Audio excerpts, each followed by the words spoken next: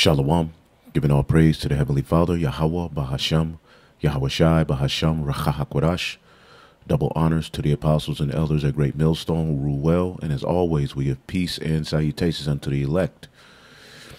And I wanted to do a video on the Bible Project's breakdown of the book of Obadiah. And there's a lot of holes within their overview. This is a channel which, if you wanted to get, bits of information, they do, when they go into the scriptures, they bring out particular histories and things that you can add to your repertoire, sort of add to your armor. But they don't have the breakdown. If you can get past the presenter's voice, you can pretty much learn a little bit. All right, just to add, those little bits of history and information that sometimes, give a little more spice to the scriptures as we bring it out. This is one of those sites you can get those from. But overall, they don't have the breakdown, And when dealing with the book of Obadiah, we know what it says, but we're going to listen to it and just break it down the right way, just to show you how, this is the one book. I have a book, I forget the name of it, that breaks down every book of the Bible, but the book of Obadiah is the only one that they didn't break down. And this is a book that for years these Edomites tried to hide from, but since we've been on the scene, on YouTube openly proclaiming that these people are the Edomites, you've seen more and more of them start to openly talk about Esau and openly try to break down, where they are. You have a lot of people who say that the Edomites are done away with. But when we go into biblical prophecy, which is where the answers lie, there's no way. As we know, according to the scriptures, Esau would have the fatness of the earth. All right. There is no nation that has ruled the earth to this extent that this current nation who rules this beast system has ran it. There's nowhere in history. A lot of people try to say, well, the people who are ruling today, the so-called European is the Japhet, the so-called white man is Japhet. Well, that makes no sense. Okay, that makes no sense, because nowhere in biblical prophecy were we to have this sort of punishment coming onto the Lord from Japhet. As a matter of fact, let's get this real quick in the book of Lamentations, the 4th chapter. Now, those very same people will tell you, well, we're at the end, and they feel like the Lord is coming back in our time. Well, if that's true, all right, then Esau, Edom has to be the one in rulership, and let's prove that via prophecy, because Esau, Edom would control, all right, this daughter of Babylon. This is Lamentation 4:21. Which Babylon is the final captivity. Rejoice and be glad, O daughter of Edom, okay, that dwellest in the land of Uz. The cup also shall pass through unto thee, and thou shalt be drunken and make thyself naked. The punishment of thine iniquity is accomplished, O daughter of Zion. He will no more carry thee away into captivity. He will visit thine iniquity, O daughter of Edom. He will discover thy sins. So our punishment will be accomplished through the Lord delivering us out of the hands of Esau, Edom, which is the final captivity. So if this is the very end, according to prophecy, that fourth beast that you read about in Daniel, the 7th chapter, and the little horn that came from it will be ran by the Edomites. Okay, the Edomites were synonymous with Rome, Edom, Rome, and all of these things have been coming out. But let's go ahead and listen to their breakdown, and Lord will, we can get some edification and show you the air. All right, because the Lord said he would give us a mouth that no one will be able to gainsay. And as we bring out prophecy, scripture, these people can't deal with the true children of the Lord, okay, through the Spirit. The book of the prophet Obadiah. This is the shortest book in the whole Old Testament. It's a mere 21 verses. And at first glance, it does not look very promising. It's a series of divine judgment poems against the ancient people of Edom, which was a nation that neighbored Israel on the other side. You see how he's already starting to say which was a nation, the ancient people of Edom. All right, but when you read the prophecy, it's for a future time. That's already they're using wording to try to present to you that the biblical Edomites are either no longer here or this is something that, already happened. Okay. Now, within the book of Obadiah, there are things brought up that have already happened. All right. Some of their transgressions against Israel. All right. But let's keep listening. The dead. See, however, there is way, way more going on here. So, first, here's the backstory. The people of Edom were unique because they had a shared ancestry with the Israelites. They both belonged to the family of Abraham, who, with Sarah, had their son Isaac, who, with his wife Rebekah, had two sons, Jacob and Esau. Now, the book of Genesis told us the story of these two brothers, and to say the very least, they had a tense relationship. Right, and the main thing that you get from that when you get Genesis 25, Genesis chapter 25,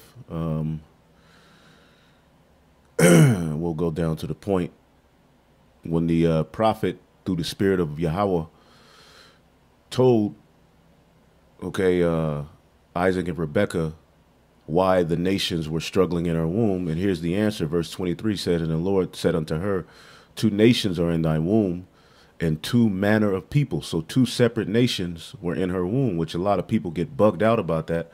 But the same thing happened under Adam with Cain and Abel and then Seth. All right. Two different nationalities of people. All right. Two different promises, two different vibrations. Now, how could this happen? Well, because Adam and Isaac, were Yahushua, and both good and evil, came out of his loins, man, because it was the will of the Most High God, Yahweh. All right. And he can do that. You see? And there was a brother who, one of the Mississippi brothers, I forget his name, man. It's escaping me. He went into the whole science of the twins and how this can be possible, man. All right, but let's see here, and you could just go to my page and type in two nations or the womb, and you can find that video where the brother breaks that down. But it says two nations are in thy womb, two separate nationalities are in thy womb. Okay, and two manner of people, two different spirits, two different vibrations shall be separated from thy bowels, and the one people shall be stronger than the other, and the elder shall serve the younger. So right here, we get the narrative that these two aren't equal. You see that? And as these two were born, they had, offspring, which ultimately in the scriptures are the bulk of prophecy will be fulfilled through these two, the nation of Israel, which would be through Jacob, and the nation of Edom, which would be through Esau. Both of them received blessings that are very, very pertinent to the understanding of what's happening in the earth. And right now, we're living at the time of Esau's blessing, which was the fatness of the earth and the ruling of the world by the sword. And we know that Esau, Edom, had a special hatred for Jacob, and he said it himself. He would kill Jacob, which explains a lot of what's going on today with us, the so-called Negroes, Latinos, and Native Americans, and the so-called white race and what they've done to us. All right. And the nation of Edom is still here. Let's keep listening. They each later received the names Israel and Edom, which eventually became the name of the families that descended from them. And these families replayed the same difficult relationship of their ancestors. Israel and Edom had enormous tensions throughout the centuries, but they still shared that family bond. You see that? They still shared that family bond. Now, there was a point where Jacob, wanted to get it right with Esau, but Esau still had his mind to be a demon, and you can see that pop up throughout history. Agag, Haman, Herod, various different biblical characters that the Greeks, the Romans, the Hanukkah, man. It was ultimately a celebration which the Messiah celebrated. It was a celebration of the Lord delivering us out of the hands of Edom. Let's keep listening. That bond that was betrayed and shattered in the tragic events of Jerusalem's fall to Babylon. So when Israel was invaded and conquered by Babylon, the people of Edom took advantage by plundering other Israelite cities and then capturing and even killing Israelite refugees. Now, in other prophetic books, and you can read that history in First Esdras, the 4th chapter. Just read First Esdras, the whole book. It's a very good history, but it goes into how the Edomites helped, the Babylonians take us down. They've always throughout history waited for moments to attack. Whenever they seen us fall, they would help the enemy or aid us in our fall, man. Even unto this day, like in Haiti when that manufactured earthquake, most likely happened. What did they do? They showed up over there, trafficking children, stealing organs and selling them. Pedophile rings were being set up, and that's what they do. All right. But you see here, he has Psalms 137, he has Ezekiel 35, and he has Amos 1:6-9. Let's get Psalms 137, because those scriptures are future prophecies of what would take place. You see? And the Edomites are still here. This is Psalms 137 and 7. Remember, O Lord, the children of Edom, in the day of Jerusalem, who said, race it, even to the foundation thereof. And this is David prophesying of what they would do, all right, when the Babylonians sacked the temple. O daughter of Babylon, but he's speaking of the daughter of Babylon, which the daughter of Babylon has a whole different judgment than the ancient Babylon, the Neo-Babylonian Empire, which, you had Nebuchadnezzar, you had the Chaldeans, and so forth. They were taken down by the Medes and the Persians, okay? And you can read that in Daniel, the 5th chapter. This prophecy we're reading was not fulfilled at that time. So this is speaking of a daughter of Babylon that would be the control of the earth in the latter days, which is the fulfillment of Esau having the fatness of the earth. You see that? Babylon is the control of the earth. They control the earth. Babylon, the beast system, all right? And that's how Esau's blessing of the fatness of the earth will be fulfilled, because none of you can show us any nation who ruled the earth in its entirety through the sword and through their policy outside of the people who rule it now. You've had nations who ruled regions of the earth, but you never had anyone rule the earth to its entirety. It says, O daughter of Babylon, who art to be destroyed, happy shall he be that rewarded thee as thou hast served us. Happy shall he be that taketh and dasheth thy little ones against the stone. And this is a future prophecy. This did not happen at that time. So the daughter of Babylon, and you could just type in daughter and Babylon, is in one of the most notable scriptures is Isaiah the 47th chapter. Okay, which basically is a future prophecy that you can link directly with Revelation, the 18th chapter, which is speaking of a new Babylon, okay, that will come in the latter days. Okay, when you read Revelation, the 18th chapter, okay, and Jeremiah, the 51st chapter, Jeremiah, the 50th chapter, which those were letters from Jeremiah to the captives at Babylon. But when you read the judgment, it's speaking of a new Babylon that will come in the latter days, where we would be delivered from, and that will be destroyed by fire and by a different company of nations shooting missiles on it. That's all throughout those chapters, man. And us being delivered forever. Also, Revelation, the 18th chapter, it talks about how Babylon, that great city, would be destroyed. Okay, and how we would be delivered and how we would rejoice over her. All right, and the Lord will put out the light of their candle, which is wickedness, their priesthood on the left-hand side. And this is a future prophecy. This is not something that took place in the Old Testament, because when you read Revelation, the 1st chapter, it clearly tells you the revelation of Yahushua HaMashiach, which God gave unto him to show unto his servants things which must shortly come to pass. Okay? Shortly come to pass, man. Meaning it would be in the future. The mark of the beast, all of these things would be in the future, man.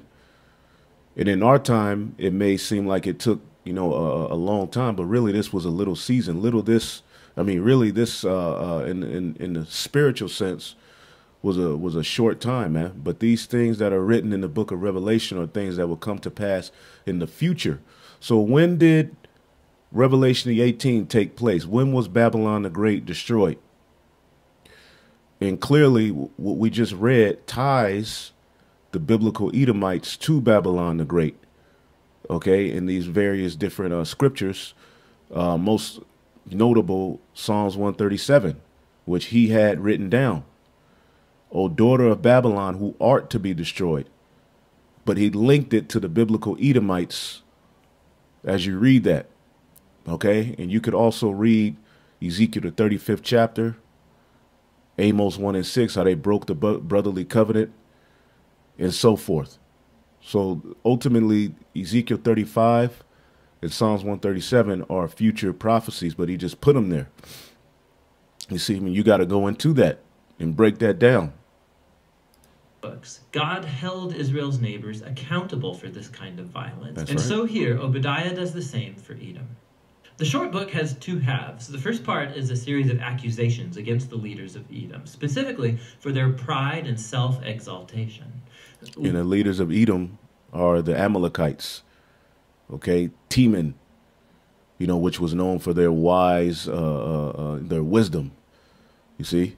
Literally, as they lived up high in the desert rocks, but also metaphorically, they truly believed they were superior to the Israelites. That's right. And it's that pride. And that's what they have pushed through white supremacy, Edomite supremacy. This whole system is them exalting themselves above us, the Most High, above the wisdom of the Most High, above the Most High's plans and everything else.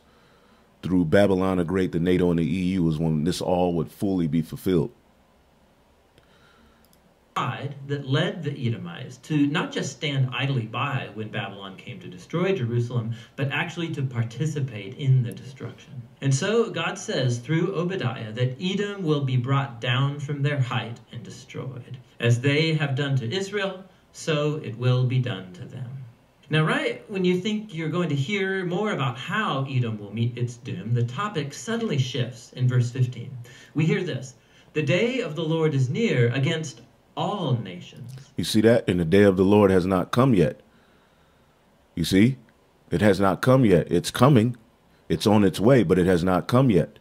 And this is why the Lord is gathering all of the armies of you heathen over into Yahweh Shaphat, which is where the decision and judgment will be made, and the chariots will return and deliver us, man. Now, why do we all of a sudden shift from Edom now to all nations?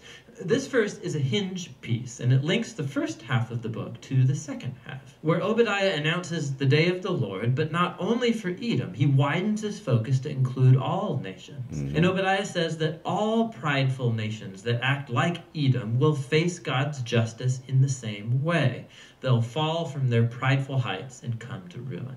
Now, the combination of these two sections, one about Edom, the other about all nations, shows us why Obadiah was so interested in this tiny southern neighbor of Israel. Because all nations are going to be shut down when Yahweh Shai returns. Let's get this in the book of Revelation, the 19th chapter. And like I said, he's on point with some of the history, but I just thought this can be a point of edification for, maybe newcomers or those who don't fully understand how to link all of these things together, because we have various lessons where we, link Babylon, this modern day Babylon, to Esau, Edom. It's very beautiful how the Lord secretly put it so a spiritual man can link all of these things together. And Lord willing, we're those men, and Lord willing, you're being edified. This is Revelation chapter 19. In 13, and he was clothed with a vesture dipped in blood, and his name was called the Word of God. He comes in the volume of the book to fulfill all of the prophecies written. And the armies which were in heaven followed him upon white horses, clothed in fine linen, white and clean. You see that? The chariots, pure. You see? And they tried to put that term white on themselves to make themselves pure. All right? But they're not. Okay? And out of his mouth goeth a sharp sword, that with it he should smite the nations, and he shall rule over them with the rod of iron. You see that? And he treaded the winepress of the fierceness and wrath of the Almighty God. Okay, so the Lord is coming back to take down all of you heathen. And you can read that also in Daniel, the seventh chapter.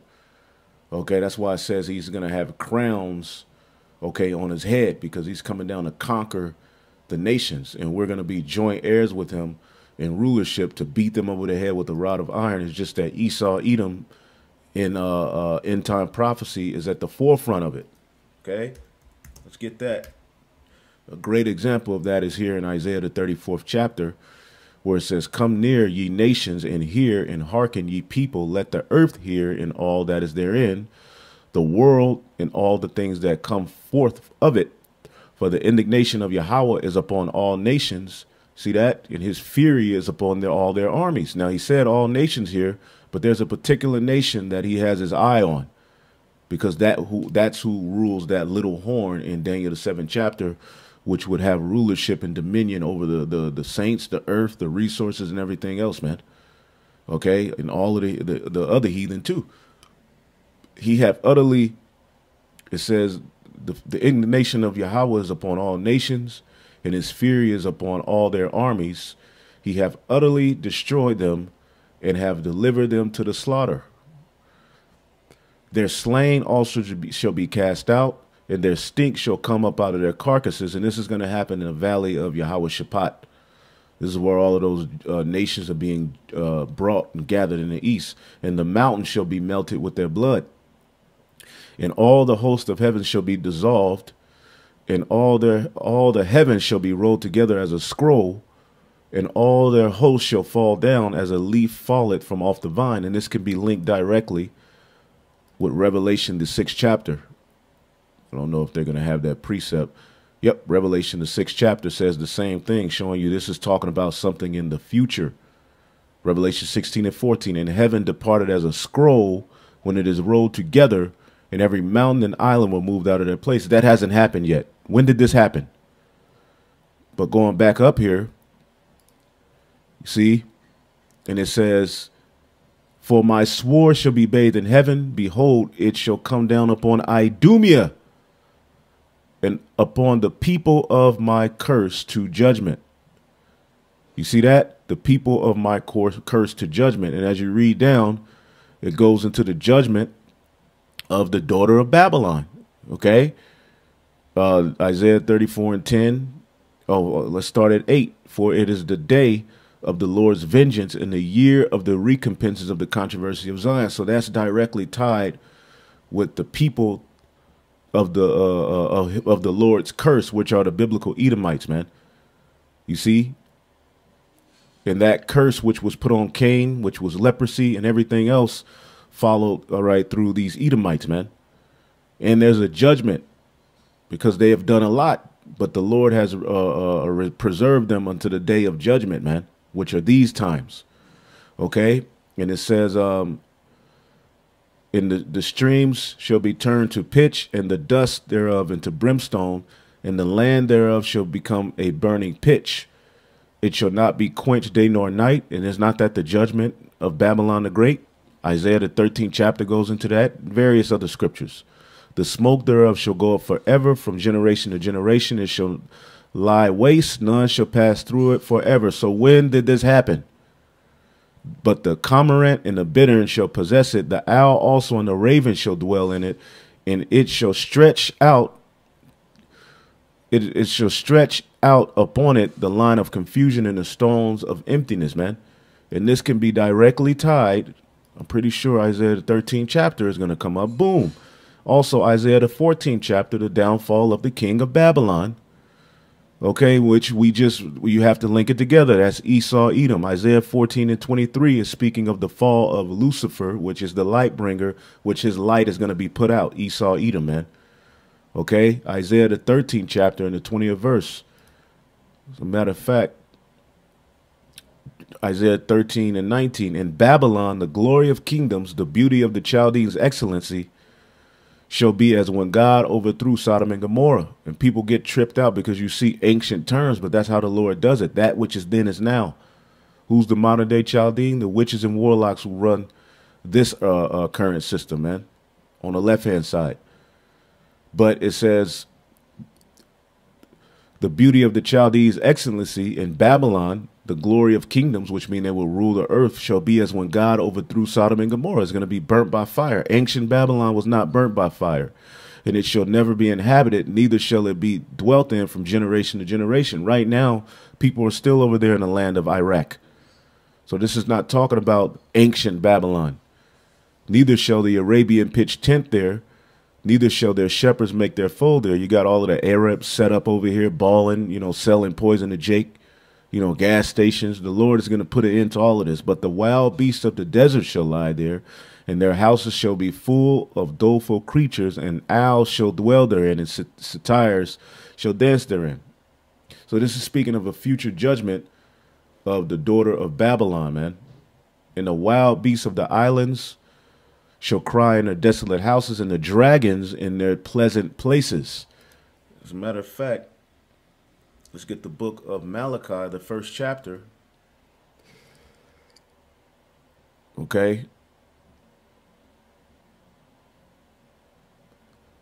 In verse 3, and I hated Esau and laid his mountains and his heritage waste for the dragons of the wilderness, because Babylon the Great is his heritage. That's ultimately what his blessing was, to rule the earth through the sword, all right, ultimately being headed by Babylon the Great. But that's all going to be for a waste unto the dragons of the wilderness, man.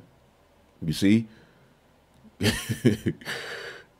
Whereas Edom said, we are impoverished, but we will return and build the desolate places. And the Lord, thus said the Lord of hosts, they shall build, but I will throw down, and they shall call them the border of wickedness, and the people against whom the Lord have indignation forever, man. And forever means forever. Okay? Forever means forever, man. So the day of the Lord is upon all you heathen, but Esau is at the forefront of it. Obadiah sees Edom's pride and fall as an example, an image of how God will one day confront the pride of all nations and bring about their fall too. You see that? But let's see if he's going to tie it all together. Let's see how he breaks it down.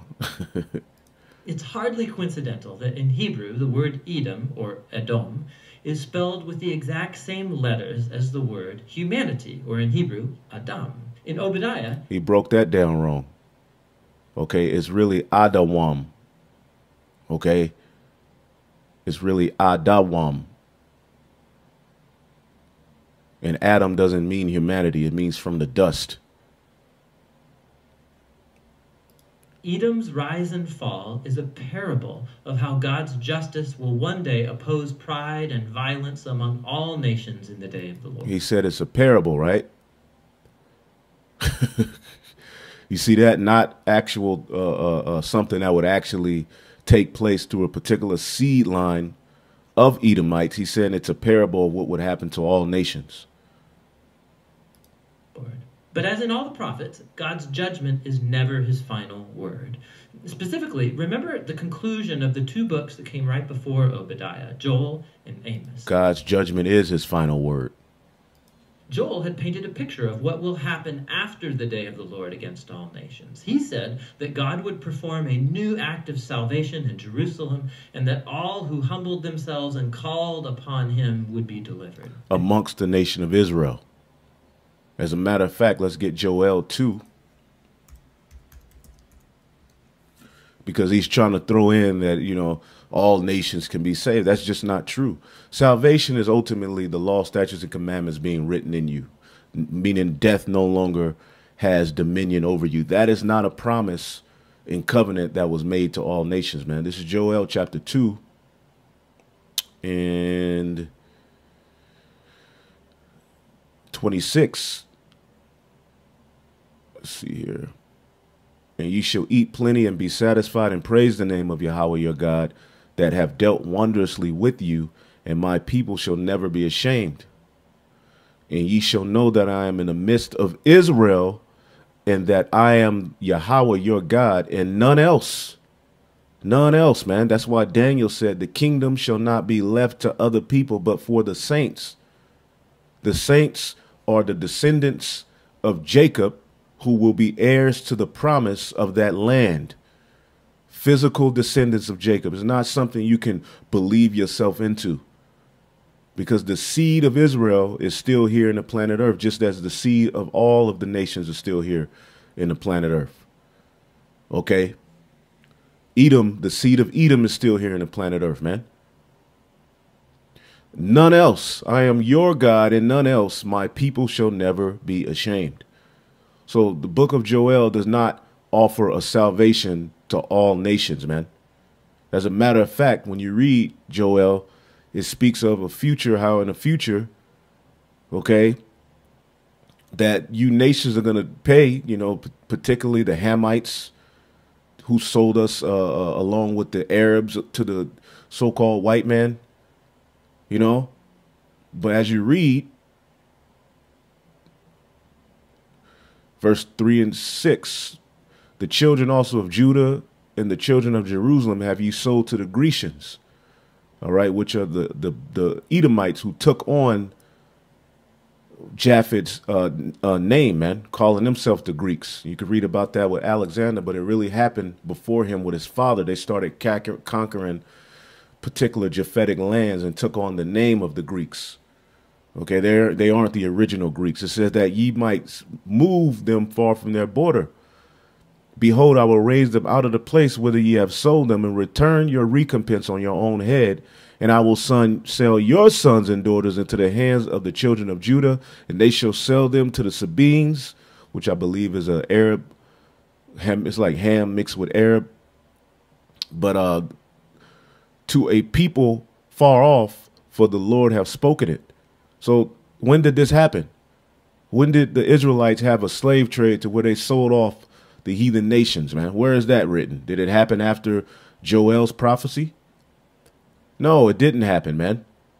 So there's a lot of things hidden and written in prophecy that tell you the fate of the heathen, man. Okay, Psalms, the 49th chapter, man. You see?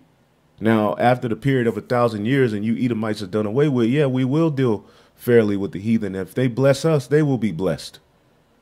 But that does not take away from the full, and they will never have the law, statutes, and commandments written in them. That's nowhere written in the scriptures that they can partake of the covenant where they will be immortal with those laws written. Those covenants were only made with one nation of people. The first covenant, okay, and the second covenant are only for the Israelites. Straight up. And that land is only promised to the seed of Abraham, Isaac, and Jacob. To be direct heirs to that land, you have to be of that line. And that's what the scriptures say. And he posts Joel 2, okay, where it says, whoso shall call upon the name of the Lord.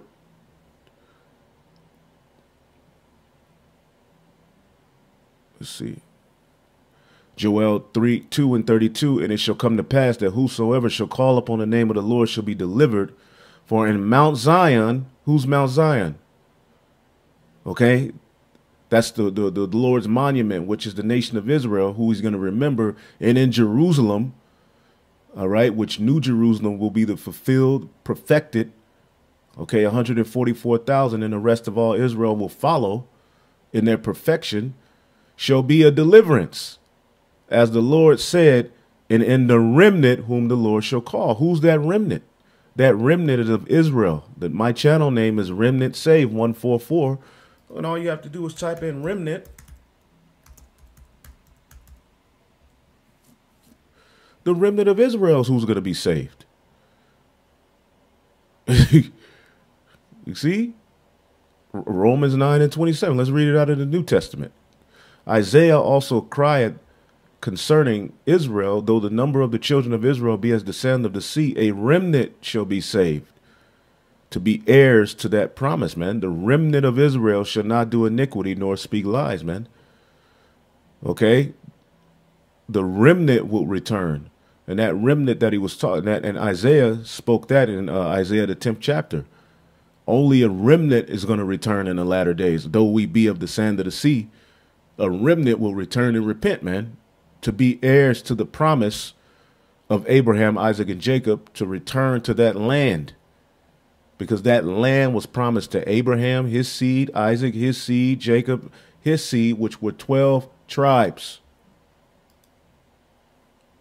So this guy doesn't know what the hell he's talking about. And in the conclusion of Amos, he said that after the day of the Lord has judged Israel's evil, God would raise up the house of David and build a new kingdom for Israel that would include Edom and all the nations called by my name. Let's get that in Amos, the 9th chapter. See that? He's trying to sneak in salvation for Edom. Amos 9:11. In that day, I will raise up the tabernacle of David that is fallen, the tabernacle of David that is fallen, and I will close up the breaches thereof, and I will raise up his ruins and build it as in the days of old. Now, right there, you have to go into history. And if he's building up the tabernacle of David as the days of old, you see, then were not the Edomites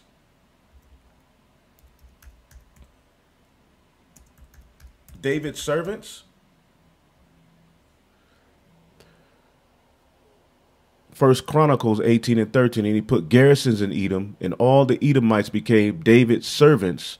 Thus the Lord preserved David whithersoever he went. So when David, had his kingdom, the Edomites were his servants. So if we're being built in to the tabernacle of David as the days of old, we're going to not only possess the Edomites, but we're going to possess their lands. More importantly, we're going to get all of those lands, and we're going to have dominion over them. We're going to rule over them. As a matter of fact, that is within the blessing that Isaac gave to Jacob. We'll come right back to that. But within the blessing, and this was reaffirmed when Esau came to Isaac and tried to get his blessing. No, I've made him Lord over you.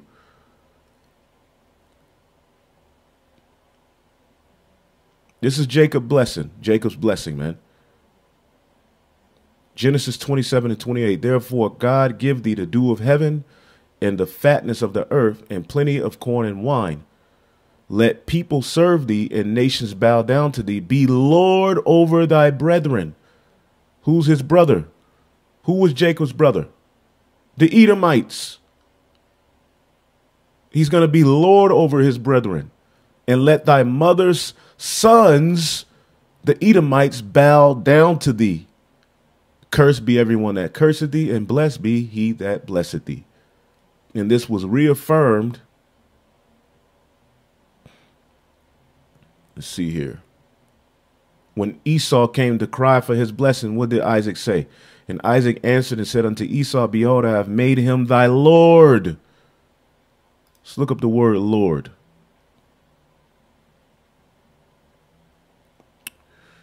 I have made him thy Lord. Gabayar, ruler. So the Edomites will be ruled over. Okay, we're gonna rule over you. We're gonna act proudly over you. We're gonna prevail over you. So right there is written within the promise that we're gonna have dominion and rulership over you, Edomite. Right there in the blessing. So why is everybody trying to lie on the scriptures? Amos 9:11 is not saying that the Edomites are gonna rule with the Edomites are gonna rule with the Israelites. That makes no sense. The Messiah is coming to deliver us from the hand of our enemies, not have a joint rulership with them. David's throne and Solomon's throne had no heathen sitting on the throne in joint rulership. Now, Solomon dealt fairly with the heathen, you see, but there were particular of those nations who David rejoiced over having under his foot, man. In particular, the Moabites, the Edomites, and the Philistines, man. Which we're going to have that same sentiment when we take your asses down under Yahushua, man. So I will raise up the tabernacle of David that is fallen and close up the breaches thereof, and I will raise up his ruins, and I will build it as in the days of old, which means we're going to be back in that same spirit, all 12 tribes together, ruling out of the land, okay, ruling out of Jerusalem. That will be the capital. That will be where we set up shop. And it's going to be a perfect kingdom, that they may possess the remnant of Edom and of all the heathen which are called by my name, saith the Lord that doeth this. Now let's keep reading, because this ultimately is talking about the land of the heathen, and we're going to possess them. The Lord told us in Revelation, the 2nd chapter, he that overcometh and keepeth my works to the end, over him will I give power over the nations, just as my Father gave me power. You will be joint heirs with me and ruler over these heathen. Behold, the days come, saith Yahweh, that the plowman shall overtake the reaper. They ain't saying the plowman and the reaper go be in joint rulership together, and the treader of grapes, the slave, okay, him that soweth seed. You see? Because for all of this time in our curse, we are the one who did all of the production, but we never reaped the benefits of what we produced. But we're going to overcome those who have reaped of our benefits, man, of our what we've done. They've got rich off of the backs of the Israelites. And the mountains shall drop sweet wine, and all the hills shall melt. And I will bring again the captivity of my people Israel, and they shall build away cities and inhabit them. How are we going to build them? Through you heathen being put to work. That's Isaiah 60 and so forth, man. And they shall plant vineyards and drink wine and drink the wine thereof. And they shall also make gardens to eat the fruit thereof. The gardens that we make, the heathen benefit from it, man. The vineyards that we plant, the heathen benefit from it, not us. But in that day, we're going to benefit from them. And I will plant them upon their land, which was promised to Abraham, Isaac, and Jacob. And they shall no more be pulled out of their land, which I have given them, saith the Lord thy God. So where in the hell does this say that there's going to be a joint rulership? As a matter of fact, let's get Daniel, man.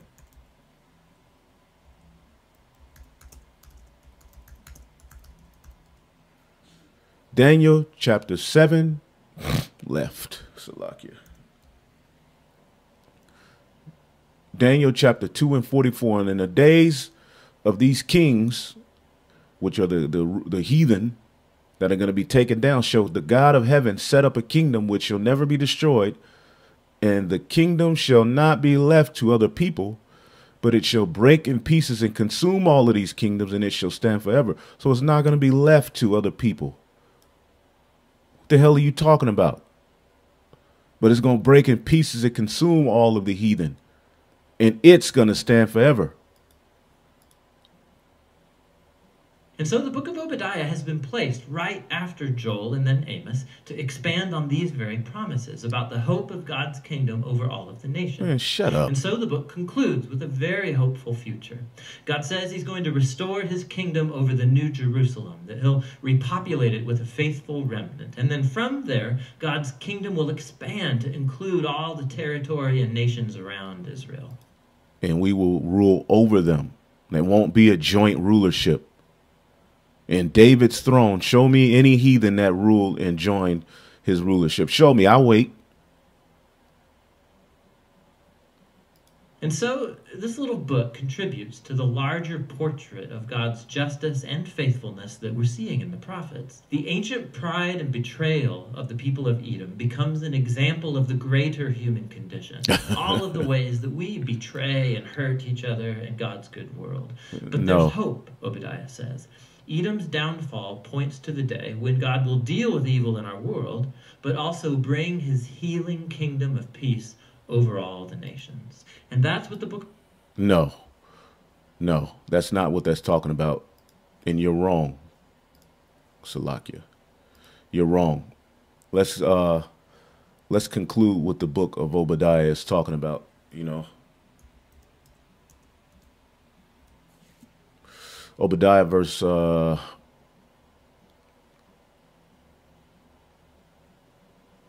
15, for the day of the Lord is near on all the heathen. And that's true. As thou hast done, it shall be done unto thee. Thy reward shall return upon thine own head. Prepare slaughter for his children. Okay. He that leadeth into captivity shall go into captivity. All right, for you, as you have drunk upon my holy mountain, and they're over there calling themselves the chosen people, the 1948ers, right? That lie, so shall all the heathen continually drink. Yea, they shall drink and shall swallow down, and they shall be as though they had not been. But upon Mount Zion, which is for Israel, shall be a deliverance, and there shall be a holiness for the house of Jacob, which is the house of David, shall possess their possessions. And the house of Jacob shall be a fire, and the house of Joseph a flame, and the house of Esau for stubble, and they shall kindle in them and devour them, and there shall not be any remaining of the house of Esau, for the Lord hath spoken. So eventually they're going to be taken out of the earth, man. And that house is Bayath, man. Okay? Meaning your family. All right? Your family, man. Descendants. You know? Hey, this is what the scriptures say. And they shall possess, and they of the house shall possess the mount of Esau. So we're going to get all of these lands back, man. And possessing that area where Esau dwelled means what? We're going to have basically the king's highway. We're going to control trade. We're going to control resources. And they of the plain of the Philistines. And this is how Solomon was so rich, because David took down all of these particular regions and had control over them. So that meant money. That meant resources. And they shall possess the fields of Ephraim and the fields of Samaria, and Benjamin shall possess Gilead. We're going to ball, man. You see? So this is talking about all of the lands that we're going to possess. Okay? But the final thing is this: and Savior shall come up on the Mount Zion to judge the mount of Esau, and the kingdom shall be the Lord. So it's going to be Esau's rulership that's going to be destroyed, which is going to be the end all be all. Esau's rulership will be addressed, and that's when the kingdom will come. 2nd Esdras chapter 6 and 9. For Esau is the end of the world, and Jacob is the beginning of it that followeth. So Esau's rulership falling means the kingdom is going to come. The physical descendants of Esau would run modern day Babylon, man. And this is why it says here in Isaiah 63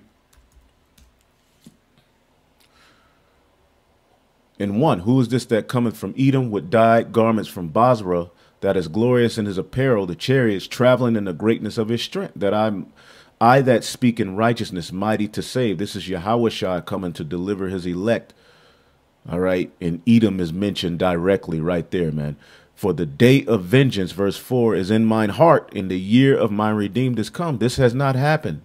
And when you read this, this can be directly linked to what we read in Revelation, the 19th chapter, man. So, and this whole chapter is good, man. You see, let's listen to the prayer of Isaiah, and we'll end it. Isaiah 63 and 17. O Lord, why hast thou made us to err from thy ways, and harden our heart from thy fear? Return for thy servant's sake, for the tribes of thine inheritance. The people of thy holiness have possessed it but a little while. 40 years of peace is all we had, man. From there, we were taken out of the land and basically through. Our adversaries have trodden down thy sanctuary, Jerusalem, Israel. We are thine, thou never bearest rule over them. They were not called by thy name, and they never will be. You see, but through us, the Israelites getting, the kingdom, there will be righteousness restored in the earth. And eventually, as the scriptures say, when the righteous are in authority, the people will rejoice. But you Edomites have been chosen in the movie to be those who that ruled this Babylon the Great, okay, that ultimately is likened to a spiritual Egypt. And when the Lord passes over, he's coming for your ass this time and to deliver his elect. So with that, hopefully y'all are edified. On to the next. Shalom.